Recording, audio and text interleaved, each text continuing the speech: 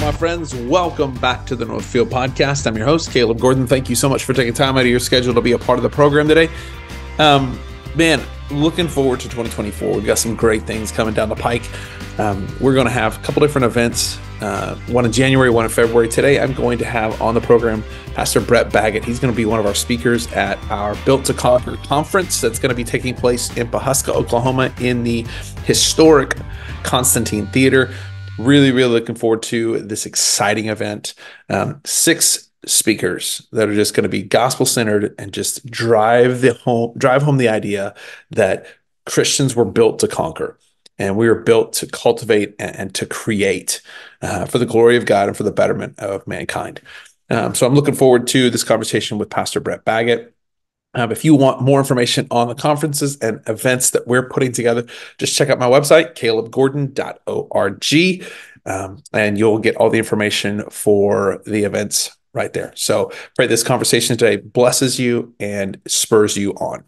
Welcome to the NorthField Nation. Pastor Brett Baggett, how are you doing, my friend? I'm great. How are you? I'm doing well. Doing fantastically. You have a great Christmas? Yes, very good. Good. Well, man, excited you made time to come on the podcast to talk about Built to Conquer, and that's our theme for the conference in February. And I'm just excited that we were at a conference together and just kind of in the booth area, and you and I had talked about doing something like this, and so we just Yeah. decided to put it together. So.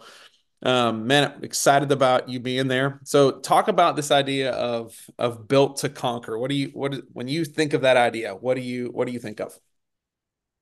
Well, first of all, I think of the creation mandate in Genesis 1:28 that God creates man in his own image and he gives them a job to do.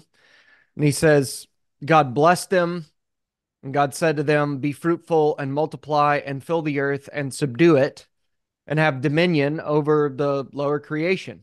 Come on. So Yeah, first of all, I think of that. That's why God created human beings to conquer, to rule over, to fill the earth, to subdue it, and to do it in a way that images him and shows his glory by us being image bearers that we should be. So you think about that. That's why human beings exist, to have dominion over lower creation for the glory of God, fill the whole earth with his image bearers. absolutely. So when it comes to, I posted something the other day, and the idea of men ruling and how men are going to we're built to conquer, where men are going to rule regardless. It's just a matter of what type of men rule. And I had a comment, somebody threw a comment in the bottom of it, said, I feel like the title or the word rule is archaic. Why do you think Hmm. in 2024 we have people that are in Christian who say they're Christians, who say they love and follow the Lord Jesus Christ, struggle with this idea of rulership, that God has designed us to rule. Well, probably because they've been influenced by feminism and they don't even realize it. Yeah. Because they have, like, I think a majority of the evangelical church has been radically influenced by all 3 waves of feminism that started in the late or mid to late 1800s and have gone up into this day. People have no idea until they start looking at what Christians taught and believed before those waves, and then how the church just cowered to the feminist movements and the waves of feminism. And so they that's probably the natural explanation for it. But the real bedrock of it is because they don't submit to what God says in his word about authority structures that he's put in place. And that it is a good thing to have rulers over Yeah. you. It's a good thing for a husband to rule over his wife. And people hear that and like, rule over, like, yes, rule over, but Yeah. not in a sinful way, not in a Right. domineering way, not but in a good way. Just like the civil government rules over the people, but it's for their good when they're doing what they should. It's for their good Yeah. because it protects those and provides the protection and the celebration that people need. And just like a father ruling over his children or ruling over a husband ruling over his wife. It's a good and godly thing where provision and protection happens and godly leadership happens. Yeah, It's the same thing with the elders ruling over a local church. It's a good thing for godly qualified men who are in that office in a local church to rule over the congregation. And God has created the world like that with yeah, different forms of government, and it's a good and godly thing. By nature, it's a good and godly thing yeah. to have, This is pre-fall. This was not post-fall stuff. This was pre-fall right? that God instituted all these things of dominion and rulership. And I don't know what it's been in the last 80 to 100 years where we've just made it sound like it's some sort of submit or rulers. That's archaic and that's evil and that's bad. And I'm like, that's not what the scripture says. That's not what the Bible says at Right. all. Yeah, so maybe we should say, yes, it is archaic. Okay. Yeah, we can go it all the way back to, yes, it's from the beginning, from the foundation. This is how yeah. God created everyone and everything, and this is how things should function if they're going to be done in a way that gives most joy to people and most glory to God. Yeah. And that's the thing that's interesting to me is every relationship that I know where things are humming along the way they should in terms of marriages, in terms of churches, in terms of civil government, where people are doing what they're supposed to do, they're living in the creative order that God set forth, they're incredibly happy. Like I don't know a wife that's like, golly, I hate having to just have an amazing husband who provides and protects and loves me well. I just don't know a woman who says that, who loves the Lord and her husband loves the Lord. Yeah. But quite to the contrary, I know a ton of people who struggle in their marriages because she wants to be the head and he sort of kind of lets her and it's just sort of kind of this back and forth chaos. Yeah, And that's absolutely right. it you would think with just a modicum of sense, just a little bit of Yeah. logic, that people would go, this hasn't been working, it's not working. Yeah. And and I see how you're Seeing, doing they your do not see. right, and it's just a weird thing where you see people that are doing this and they look at somebody like you or they look at somebody that has their and they're like, well, I just don't understand how in the world your marriage seems so great, your church seems so great, how come? Well, because we're doing what God told us to do. Yeah. And It's not like it's without trials and without sin. It's not like that. But mhm, there's a difference in battling against sin and temptation and things like that. And then adding to that, that you've structured things wrongly. It's like yeah, if you have you know, if you have a storm come, a really strong storm, it may harm your house, but it's going to be detrimental to those inside the house if the house is not built as it should and the storm comes and it's just boom, it just destroys everything inside everything. because it's not structured properly. A storm can still mess up a house and hurt those inside the house, but it's going to do a lot more damage if the house is not structured as it should be. And that's how it is. That's how it is with marriages, with churches, with societies. Yeah. No, I agree 100%. It's good to hear that. So when it comes to Dominion, so you and I were introduced through we have a couple of mutual friends. Um, you and I were introduced at a murder mill, Right. aka an abortion clinic, Right. Tulsa, and we were in. That's where we sort of kind of got introduced. Mm-hmm. And you have been the forefront, the guy at the forefront, leading from not behind, but you've been leading from the front, saying, "Hey, we need to eradicate and not regulate abortion when it comes to taking back ground, dominion, having rulership." This idea of protecting the unborn. I know you're in the process of working on some documentaries and some different things that are going on. Talk about taking back ground and having rulership in the area of protecting the unborn. Yeah. Well, those are kind words that you've said, and I appreciate it. But I'm following other people that Sure. have gone ahead of me and have said, "Hey, what are you doing?" And God used other people like the Norman crowd and guys like Russell Hunter and Norman and other people to just keep blowing the trumpet and hoping praying that God would wake his people up. Yeah. And then finally, a few years ago, the Lord did wake me up that I was just being apathetic towards Sure. my neighbors that are being carried off to death. But yeah, by God's grace, we've been trying to push forward and love our neighbors as ourselves and not close our eyes in the midst of this Holocaust. But what does it look like to take back ground or whatever in that? Yeah. It really just looks like men actually doing what God created men to do, which is to provide and protect. The Lord put Adam in the garden to work it and to keep it, to Mm. work it, provide, Yeah. provision, build, those kind of things. To keep it, that word keep means guard, protect. You can see even foundationally that God created men and deposited them in this world to provide and protect. First of all, for their own families, but then beyond that, even for their neighbors. And so we have Proverbs 24:11, rescue those being taken away to death. We've got Psalm 82, like give justice to the weak and the fatherless, maintain the right of the afflicted and the destitute. Don't, how long will you show unjust or injustice? How long will you show partiality to the wicked? Stop Mm. it. All of Yeah. these kind of things that are the protect the innocent commands. And so it's not just that we are to protect and provide for our families, like Adam is put in the garden to work and to keep it. Mm-hmm. We're also to do that for our neighbors.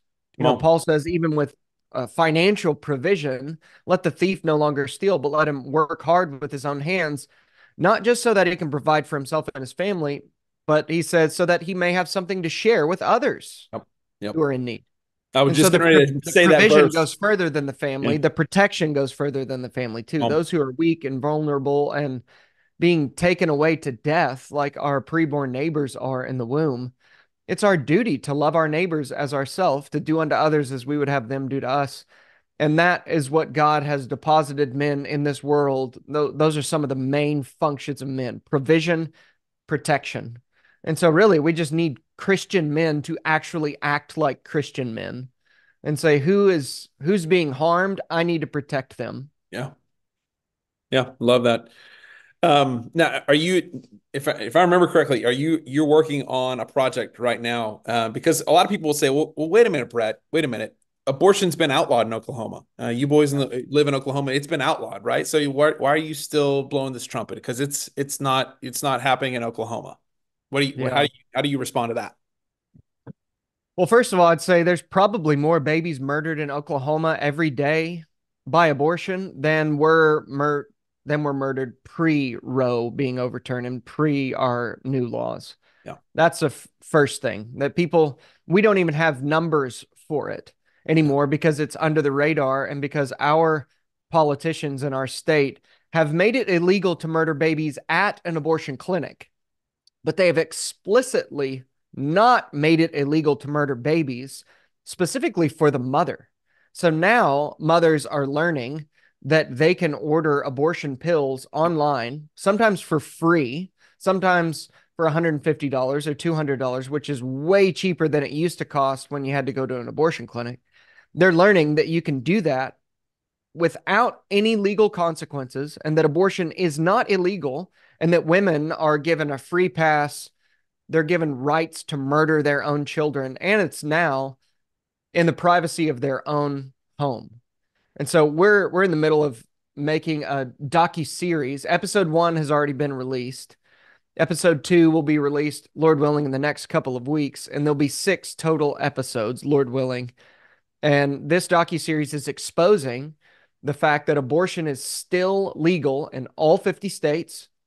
And it's also exposing the fact that the pro-life movement is lying to people and saying it's illegal, or that there are 14 states which are abortion free, Right. which is just not true. The abortion clinics in these 14 or 15 states are closed, but their laws explicitly state that a woman shall not be in any way prosecuted for getting an abortion.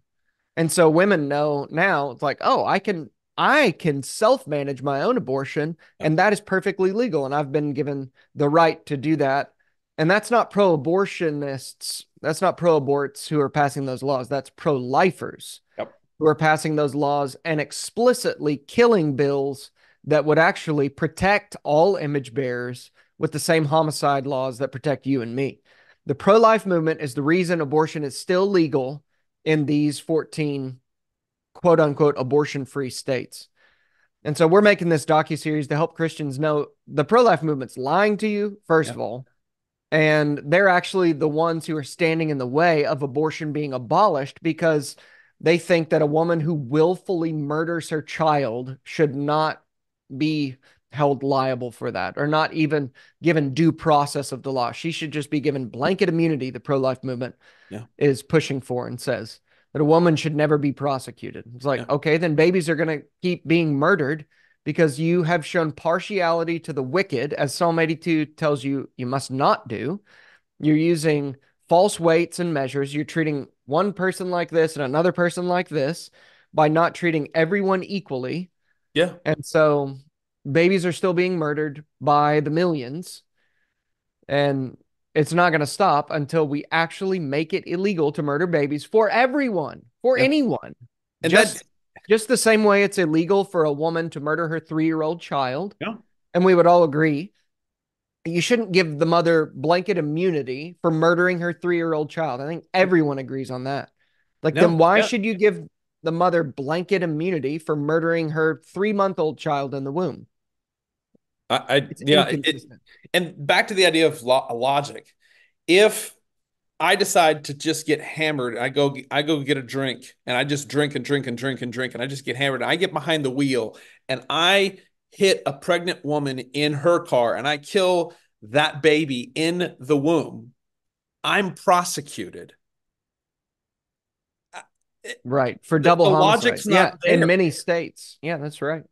The logic is not there, and so I'm just like, how can we go from, if I decide to go get drunk and then hit a pregnant woman in my car, I get prosecuted for manslaughter at the bare Yeah. minimum. At the bare Right. minimum, I get But prosecuted you for get that. due process of law, which everyone should. Everyone And should. women who willfully murder their children should get due process of law as You well. should. And Yep. for some reason, the pro-life movement wants to paint these women who get abortions as victims. And Yep. listen, I don't that I know that there are moments in time where women are victims, but you don't destroy the baby in the womb for the sins of the father. Right. We I was just telling uh, our brother in Christ, Pastor Chris Gore, this story last it's a couple weeks ago. I have a friend that we met that just lives not too far from us. They were in our house, and this was before she was a believer.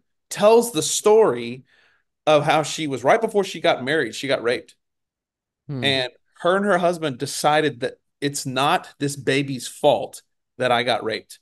That That's she right. carried the baby. He is now a contributing member of society. My boys ran with him, had fun with him, did all this stuff with him. And she was not even a believer.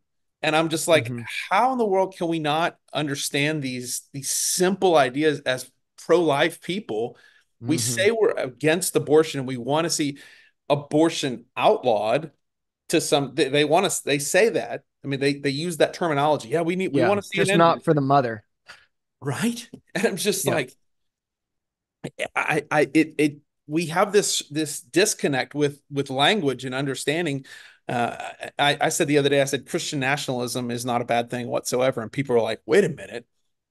I'm just like, and then they equate Christian nationalism with Trump being king, and I'm just like, Right. that's Like, not no, Christian that's not national. Christian. Trump is not a Christian, and so Right. people sit there and they say things like this, and they say, well, we want abortion gone, but we don't want to prosecute women who have abortions. Well, then you're going to continue to have abortions regardless.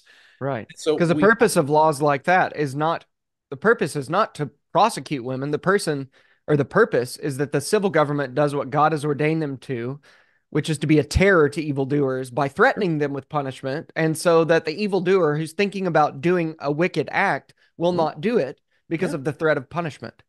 Exactly. And ultimately, we want people's hearts to be changed by the There we go. gospel. But the job of the church is to wield the sword of the Spirit and Mhm. proclaim the truth of the gospel and the mercy of God in Christ, which changes hearts. That is not the job of the civil government. Amen. God has instituted the civil government to be a terror to evildoers, to keep people from doing more evil and punishing those who do the evil Yep. and approving of those and celebrating those who do good.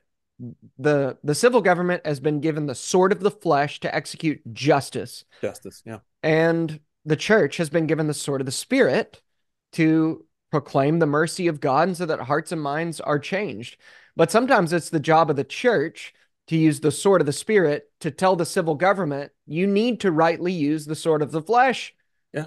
It's your job, civil government, to tell evildoers by waving the sword and saying, don't murder other human beings or we're going to prosecute you. And that what that does is keeps people from murdering as much as they would. Just imagine if the homicide code disappeared. Yeah. You think there are a lot of murders now? Imagine if they gave blanket immunity to Yeah. different classes of people that said you can murder other human beings and not be prosecuted for it. If you don't think murders would increase 100-fold, then you don't understand the sinfulness of the human heart Yeah. and the blessing that the civil government is, that God has put the civil government in the world to bring about more peace than there would be without it.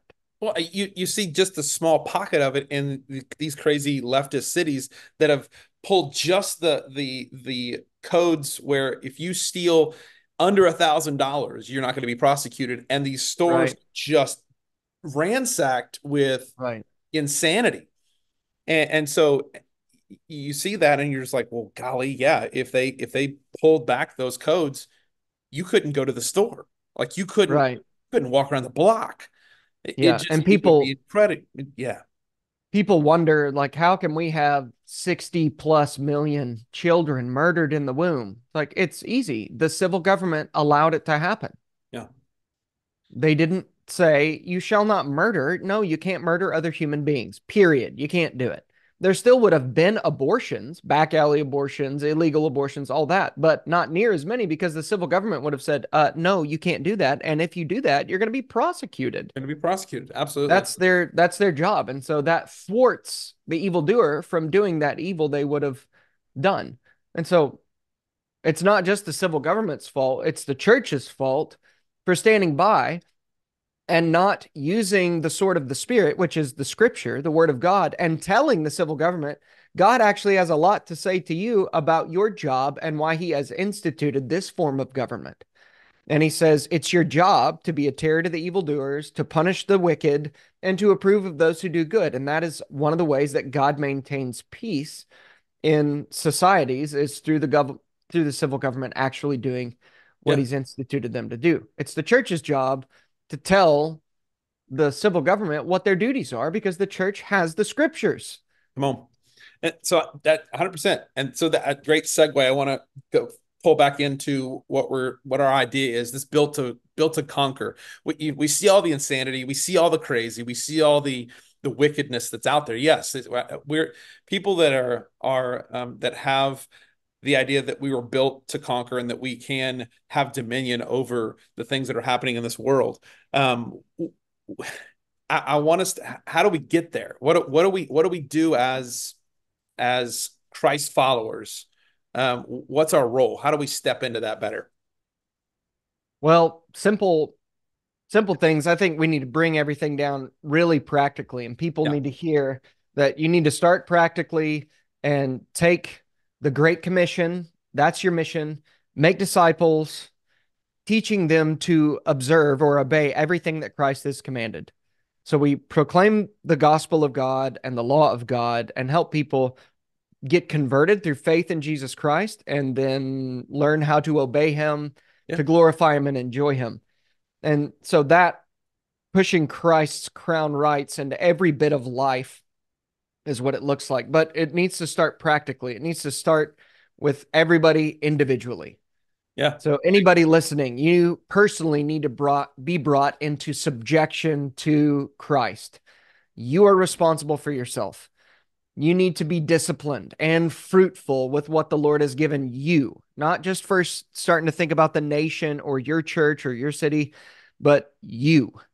You need to be brought in subjection to Christ. You need to use what he's given you for his glory. Amen. Next, our homes all need to be brought in subjection to the Lord Jesus Christ. If you're a wife, you need to submit to your husband and stop trying to usurp the authority that God has given him to protect and provide for you, Hmm. both physically and spiritually. Amen. You need to submit in a way that honors the Lord. If you don't, then the word of the Lord is reviled because of you. That's what God says through Paul in Titus 2. That women would love their husbands, love their children, be hard workers at home, else the word of God is reviled because of women trying to act like men in or outside the home. Men, if you're a husband, you need to love and lead your wife by laying down your life for her as Christ loved and laid down his life for the church. So you need to get yourself in order, submitting to Christ in all aspects of life. You need to get your home in order, submitting to Christ Hmm. and doing daily family worship. Men, you need to be leading your family in family worship. All of it starts there. You're not going to see dominion go and conquering go in society and the church and the culture if you don't get yourself and your home in order first. Amen. I can't disagree with that at all. And so there is a you've written a book. And I'm gonna plug your book for just a second here. It Okay. is a simple, solid, easy read. You can have it done. I mean, you can have it done in a day. Um, Yeah. and it has three principled ideas of worship. Men who worship. Break down those three ideas for us and Yeah, how sure. we can apply those in our lives. Yeah, I think these are foundational, these are fundamental. We're not really going to see reformation in our society at large until we individually are reformed to the scriptures, Mm, and then our homes are reformed to the scriptures, and then our churches and then societies and everything starts there. So the book is called Worship the Lord Like Men. Worship the Lord like men. Like be a man and worship the Lord. Godly men, manly men, worship the Lord. The manliest man who ever lived outside of Christ surely is David, who killed bears and lions with his bare hands. And he also wrote a majority of the songs in the scripture. yeah. He's a singer, he's a praiser, he led people in worship. And worship is not just song, but it certainly includes that. So the book is designed to help men understand public worship, private worship, and family worship.